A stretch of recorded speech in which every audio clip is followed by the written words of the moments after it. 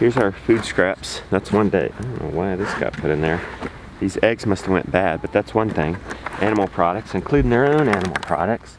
Eggs. I'm just gonna lay this out and then we'll talk about what's in it. First up, eggs. I don't know what happened to these. They must have went bad, left them out, something like that. Got old as leftovers. They look like leftovers. Eggs, yes, chicken eggs.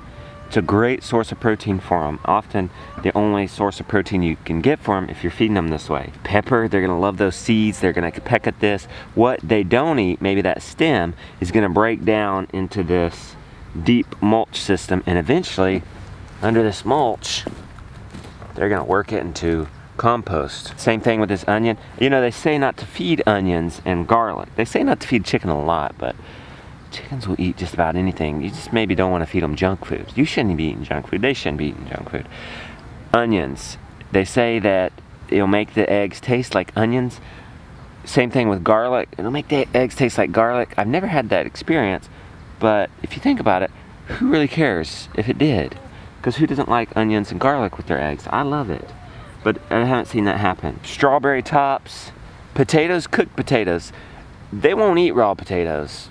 Some people say that's toxic. Well, they figured out that they know that. They do have a bird brain, but I believe they know what they can and cannot eat. As long as you're feeding them only citrus or only onions and garlic or only raw potatoes, then you could have trouble. But you know, you could put your, maybe in the winter, if you have some potato peels or broccoli stems, you could, if you're like us, you have a wood stove and that's going, might as well put your pot on top of there and cook that slowly. Watermelon peels, they'll eat that all the way down to the rind, and then the rind will become compost. If you have pigs, pigs will eat those entire things, but chickens will eat mostly. That's a leftover quiche, again with some eggs and cooked potatoes and some greens.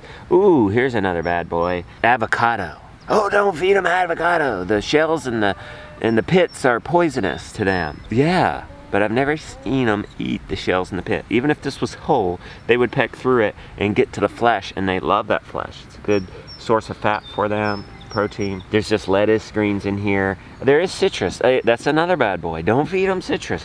They'll eat this part, as long as you're not only feeding them citrus. They love it, and it's good for them. It's got certain oils in it that they need and can thrive on. And then the peel will eventually, we don't give them a lot of citrus because we don't like to see the orange on top of our garden in our chicken run for a very long time, but it would break a little bit, breaks down a little faster, gets mixed in with this. They're on deep mulch here. That counts. I put it directly on the ground, so it encourages them to stir it. Oh, look, here's some beef, some leftover beef and a Mexican. Give them some of that animal protein, and I don't see why this is not. Oh, there's a garlic shell. That'll probably end up as compost, but I don't see why this fresh from our house, notice it's a lot of Whole Foods, is not 100% better than any, the best, even organic, stale grain, mixed grain. Spaghetti squash, anything in here, Randy? Randy's behind the camera. Anything in here surprise you, Randy? Nope, not at all. Okay, let's let them out. Let's see what they like. What'd she go for first? Oh, quinoa, quinoa in there. That's a grain. They love that. This one's picking at the potatoes. This one's gulping down the egg. Right on the egg. Look, she's found the eggs. Oh, and you know they like it when they pick it and they run off, so nobody else will get it. They'll eat an egg, they'll even eat chicken. Some people are afraid to even feed these guys meat. You'll see in the store egg cartons saying vegetarian fed for the eggs, and I'm thinking, those poor chickens. Why? Because they're omnivores. They're made and designed. Look, they're picking out, that's what they're going for first. They're getting the eggs.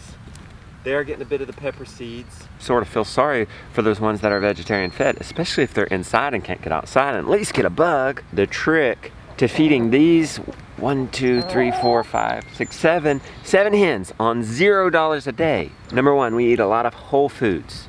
We're not eating a lot of processed foods, so there's a lot of veggies, a lot of meat, some grains in the form of quinoa or rice or seeds from that pepper plant. I believe if a chicken could, ideally their diet would be 1/3 of seeds, not necessarily grains, 1/3 of animal protein, and 1/3 of greens. And I think they're getting this today. This is a perfect platform for this. I think if you're trying to ration this out and figure out if you have enough, I'm pretty sure about a half a pound of average food waste from your house would service one chicken. And plus they're in here on this deep mulch, which they dig into this and they find biota life under there that we can't even see that they eat. These chickens have been compared to my chickens down in the crop garden who get commercial organic grains. They're just as old as these chickens. These chickens are getting older, so they're not performing as well as they used to with eggs. The flock that's getting grains versus the flock that's getting 100% of our food scraps is performing about the same. This might be a hair less, but there's $0 involved. $0 involved. Somebody asked me at a conference recently, could I keep 4 chickens? I mean, is that worth it? And I'm thinking, they're thinking some of the investment, some of the what they're gonna have to feed them, you know, the amount of eggs you're gonna get. Well, you're probably gonna get 2 eggs a day, so you're gonna get a dozen eggs a week or more. And with 4 chickens, about any family is gonna have enough food scraps to feed to them. Look. Bashful. Look, she's already filled her crop. So the trick here is just start feeding them food scraps. The average American is throwing away 16 or 18, I don't remember the exact fact, % of their trash is food scraps. So begin considering, if you're small, just getting a few chickens just to get rid of your food scraps and start putting in the trash, and maybe you'll get some eggs out of it. You'll for sure get some compost out of it if you do a deep mulch like wood chips or hay or grass clippings, yard waste, anything like that. Just say leaves. You'll get eggs, you'll get compost, you'll get entertainment. So let's say you don't have enough food scraps for the day and you need to feed them some other stuff, but you're on a tight budget. I've identified at least 20 creative ways to feed these guys off the land. I mean, just look over there. We got some scraps from the garden. Bugs would be in that garden. We could walk around, we could pick weeds from the garden. We could walk around and get weeds. There are so many surprising ways just in your front yard to feed these guys, especially a flock, just right in front of your nose. I've got more on that down in the description. If you're interested in that, going a step further than just food scraps, maybe you've got a bigger flock, maybe you don't have this much food scraps on a regular basis, I can help you with that with many creative ways. Check out the description for that. Oh yes, let's show this. Oh, a cheese. Moldy too.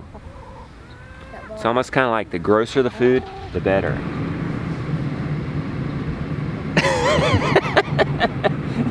Good for you.